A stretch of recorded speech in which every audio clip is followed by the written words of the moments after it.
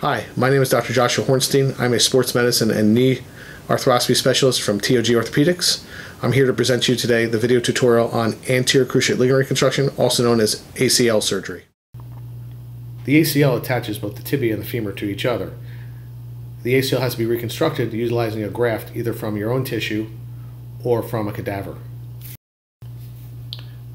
The procedure begun by making tunnels in both the femur or thigh bone and the tibia, the leg bone, to recreate the attachment site of the normal ACL. First, the femoral tunnel is made, followed by the tibial tunnel.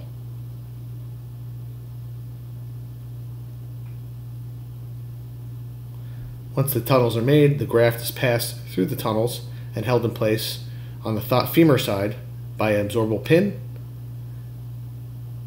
and on the tibial side by a plastic absorbable screw.